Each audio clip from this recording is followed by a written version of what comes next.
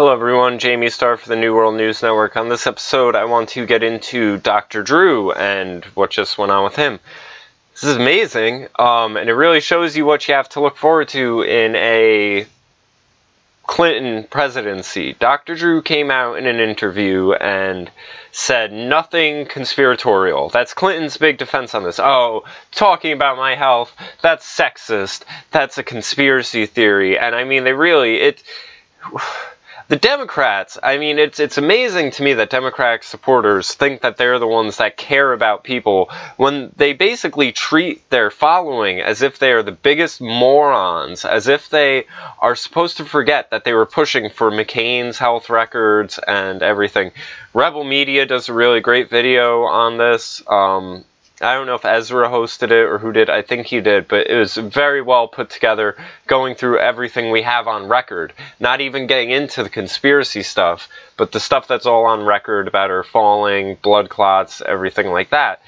Dr. Drew came out, he spoke about it, and like a week later, like they didn't even wait a month. It wasn't even, wondering about it. And here you see, and this is the whole thing, is they don't understand. You fire someone as high profile as Dr. Drew right away. They're either brazen or they're incompetent, because you fire someone as high profile as Dr. Drew right away, and then it's automatically going to solidify questions. Like, it's like, all right, well, if there's nothing there to be asked, then why'd you punish this guy just for speculating? So, let's get into a couple minutes of what he said about it, because I think one of the things that he brings up is not even questioning her health, but questioning the treatment she's getting, and the fact that there seems to be something very wrong with the treatment for her. Her medical records some time ago. And if you listen to my show last week, I just called a friend of mine, Dr. Robert Heisinger, who's an excellent internist pulmonologist, and we just dispassionately sat and evaluated the medical record that she had released. And based on the information that she has provided and her doctors have provided, we were gravely concerned, not just about her health care, not about her health, but her health care. What? Now, one thing I want to bring up is there was something that was released saying it was a medical record of hers, but I think it was a fake. And the media has tried pointing to that as saying, well, that was fake, therefore there's no reason to be asking about her health whatsoever. So I don't know if that's what he's talking about right here. I would like clarification on that. But if that was a fake document, it really then shows how awful of a scenario this is, because Dr. Drew just could have came out and said, oh, well, I was speaking on a document that it turns out wasn't official. I made an ass of myself. I'm sorry.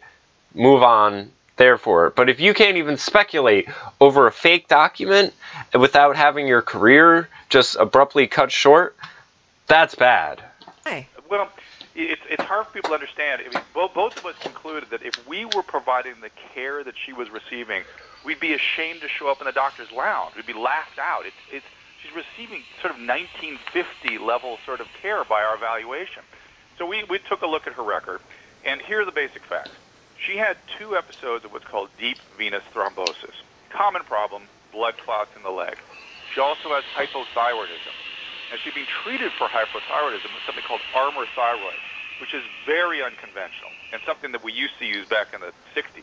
And both he and I went, that's weird. And by the way, wow, armor thyroid sometimes has some weird side effects. Oh, well, okay. So she goes on Coumadin.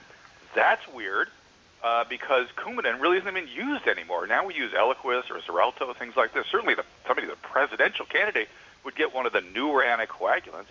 Then she falls, hits her head, and as a complication of that has something called a transverse sinus thrombosis. This is an exceedingly rare clot. I've only seen one of these in my career, which is a clot in the collecting system for the cerebral spinal fluid. And it essentially guarantees that somebody has something wrong with their coagulation system. Well, she's had 2 clots, a transverse sinus thrombosis. What's wrong with her coagulation system? Has that been evaluated? And oh, by the way, armor thyroid, associated rarely with hypercoagulability. So the very medicine the doctors are using may be causing this problem, and they're using an old-fashioned medicine to treat it. What is going on with her health care? It's bizarre. I got to tell you, look, maybe they have reasons, but at a distance, it looks bizarre. There ought to be some sort of standard for people that are going to lead the country or are going to be making these important decisions. this, again, Hillary may be fine with all of this. I mean, it's dangerous and it's concerning, but you can see. And by the way, there are two other things that gravely concerned us. When she hit her head, she had to wear these prism glasses when she came out. That is brain damage, and so and it's affecting her balance. Tell us a little more about that. That's profound. And then number two, when they screened her for heart disease, again, they did an old-fashioned screen. It just seems like she's getting care from somebody that she met in Arkansas when she was a kid. And you got to wonder. So, and also, again, Rebel Media, their video really goes into all of Hillary's health stuff that's been on record in detail. There was a specific point I was going to add that I'd forgotten. Dr. Drew, in the video, though, talks about, they bring up Donald Trump, and they're like, oh, well, you know, the media keeps saying that he's, like, sociopathic, and that he's this, and that. And Dr. Drew just came out and said, you never see it where if someone is a true sociopath, that they have a family as well put together as them. And they were like, oh, yeah, but he's a billionaire, so they're just around him for the money. And Dr. Drew is, again, if you know anyone who's a sociopath, money isn't going to subside that. It will exacerbate it. So Dr. Drew says, no, it's completely super rare for someone to be a sociopath, then with that level of power and resource, to have people actually like them, to be able to continue on good business dealings, and to make it to that level of success, because the only person you care about is yourself. He said, if anything, I see Donald Trump as being sort of hypomanic, and he also brings up, when he says that, he says, these are not strictly pejorative terms. It very well could be a good thing that you want a president with a level of hypomania, because you want them to have the energy and to be bombastic enough to be able to handle everything coming at them throughout the day. So he does defend Donald Trump in that regard, where people try to make him out to seem like he's crazy in some sort of way. But again, just questioning Hillary Clinton's health and all of this stuff, there's stuff in emails that came out about her being on Provigil, which is narcolepsy medicine, her being chronically tired and having like some sort of fatigue disorder thing where she just lashes out at people. There's very weird videos of handlers coming up to her and everything like that. And, you know, people are wondering if it's things like, you know, I'm surprised no one yet has tied it together to this video of Bill Clinton, where he's sort of under mind control in a hypnotic, like, trance. And I wonder how much of that is going on when you have the handler come up to her and start saying words to her that she'll just repeat. Like, I almost wonder, you know, people think he's some sort of, like, concierge doctor or something.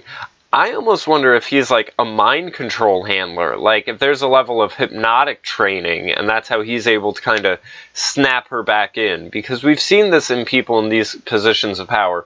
They've had presidents where they just shoot them up with Ativan and speed and then roll them out to give a press conference and then they just sit them back down in a wheelchair and pretend everything's fine. This has gone on before. I think it's really... What's going on is you have Hillary, who's paid her dues and done what she's needed to do within the inner circles and the inner workings of the power structure, and that this is just guaranteed to her, and that she doesn't care that she's damn near on her deathbed. This has been her childhood dream, and nothing will take it from her. No amount of blood being shed, no amount of her own sickness, and it really adds another level. You know, I remember hearing someone being interviewed on Alex Jones, and they basically said that they could lobotomize Hillary Clinton and put her brain in a jar and elect it, and it would be on the same level, and it's really starting to seem like that. So I just figured I would cover this, the Dr. Drew backlash. If you're interested in stuff on Hillary's health, like I said, the Rebel Media video, check out Mike Cernovich. Paul Joseph Watson goes into this a lot. I don't know if this is going to be the nail in the coffin. I have to say, out of everything that involves the Clintons, this is a really weak one, but it's a really damning one too. So we'll see how this all unfolds. To me, it just seems like this might be the thing that gets pulled last minute. She can't get on. We've never had a situation like this where the president passes away right before the election, and instead of putting up the vice, Obama will stay in office or something. I still think that's our most likely outcome. Something is going to happen that's going to have Obama stay in office, and maybe even Hillary might have to fight against Obama. Who knows? It's building to something crazy though. So subscribe to the channel, check out the other videos. Have a good one, everyone.